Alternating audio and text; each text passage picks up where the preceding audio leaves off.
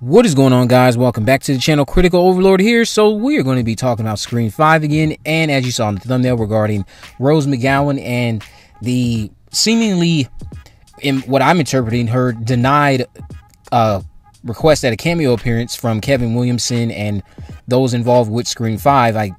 From all intents and purposes, I believe she denied wanting to do a voice cameo in Scream 5. And this is coming to us from Scream Obsessed. That's the account that I saw this post originating from on my Twitter account. So shout out to you, Scream Obsessed. Keep up the good work.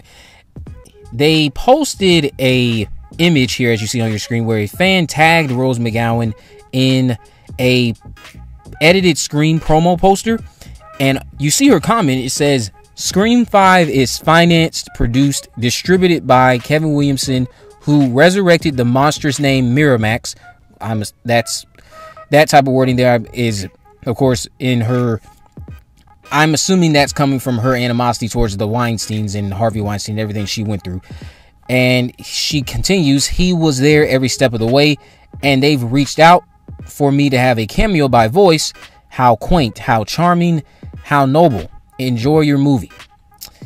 Now, honestly, it sounds like my interpretation is she denied wanting to reprise a voice appearance as Tatum Riley in Scream 5, which is kind of sad if true. But again, this could not mean that, and she could eventually end up being in the film in some capacity. But Rose McGowan, in my opinion, sounds like she denied being in the film. And the only reason I say that is because I don't think, not to say that no one would slip up like this, but after the whole Marley Shelton thing with Skeet Ulrich, and I'm pretty sure we're all convinced Skeet's in the film in some capacity as Billy Loomis because of that post. Rose McGowan's language is kind of just more so of a person who seemingly isn't involved with this project whatsoever, and she's letting it be known, hey, they asked me to be a part of it for a voice cameo, and I turned it down. I don't want to play Tatum Riley anymore. She wants nothing to do with Kevin Williamson, it seems. I don't think she's really holding any type of grudges against Kevin. From, again, what I'm interpreting, she just seems like she doesn't want anything to do with this franchise because of the fact that it's tied to Harvey Weinstein. Even though he's not involved with it, Harvey Weinstein worked on the majority of this franchise and brought these fantastic movies to us. But I know a lot of you guys have been wanting to see like a scene in Scream 5 or in the Scream series in general where Dewey even acknowledges that he has a sister, because he goes through these movies and it's like Tatum was so insignificant to him. I'm not saying he doesn't care about his sister, but it's just the way he's never brought her up. She's been brought up in Scream 2, but it's the way she's brought up there. Dewey never really has a moment where he's reflecting on her death or anything like that, from what I can remember throughout this franchise. So I know a lot of you, myself included, it would be nice to hear Dewey talk about his sister, because I don't believe he dislikes her or anything, but it'd be nice to have a scene where you're at least reminiscing on your sister, maybe showing some signs or something that you miss her. And this voice cameo scenario, that would have been nice, maybe during the scene where Dewey is sitting down and he's going through like a dark time in his life. He's depressed and he's just reminiscing through his life.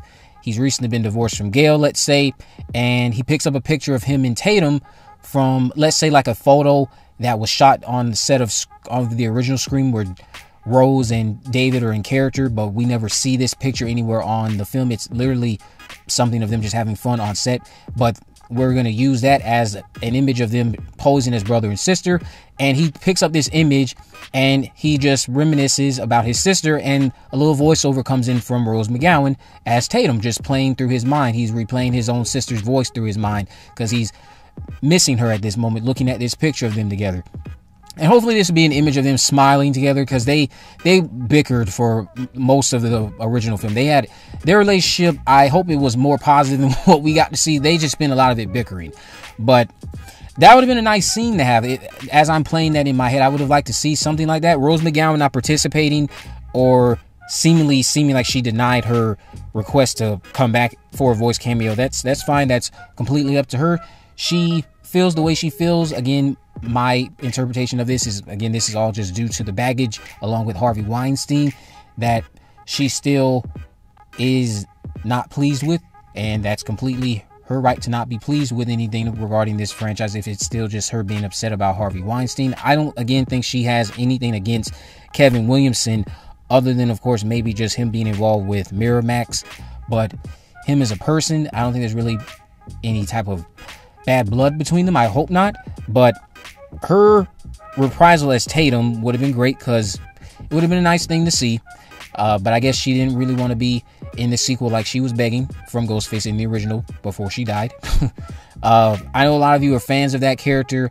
I really enjoyed how she was kind of Sydney's mouthpiece in the original film, because Sydney was very reserved and very just shy and much to herself, just going through the emotions of still dealing with her mother's untimely death and the trial going on with the person she thought killed her mother, being pressured by her boyfriend to have sex with her. There's a lot of stuff going on in her life. And then you have this friend who is a little bit outspoken. She says the things that Sydney's probably thinking about saying, but she is having Tatum saying the things that Sydney's probably thinking she wants to say, but she's not, because that's not who she is.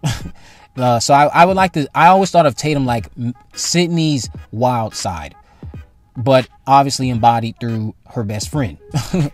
I enjoyed the character. Rose McGowan did an amazing job as that character. She more or less may or may not be in the film. Again, reading this comment, I don't think she's going to be in the film in any way, shape, or form.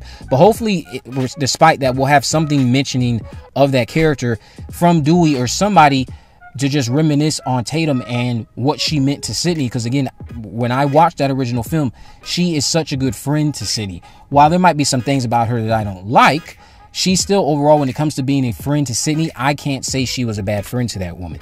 She was a very good friend. She would speak for her. She was there to just ease her pains when necessary. She hyped her up when she hit Gale Weathers in the face.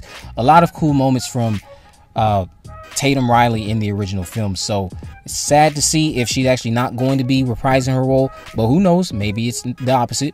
But let me know what you guys think about this down in the comment section below. If you haven't already, of course, make sure you subscribe, turn on post notifications, and miss a video. In the description, I have links to my social media accounts on my Facebook, Twitter, and Instagram. You can message me there, of course. Let me know any movies, news, or reviews you'd like me to cover in the future. And with all that in mind, guys, I will see you in the next video.